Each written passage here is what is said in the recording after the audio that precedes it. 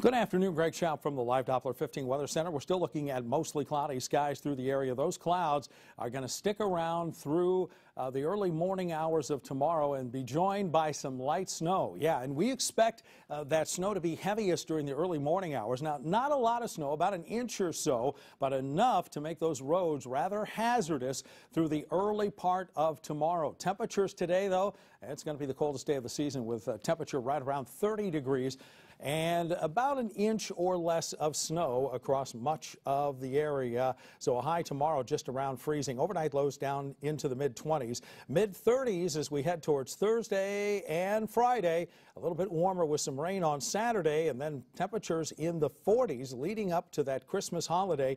Some light snow possible on Christmas Eve and a colder forecast for Christmas Day.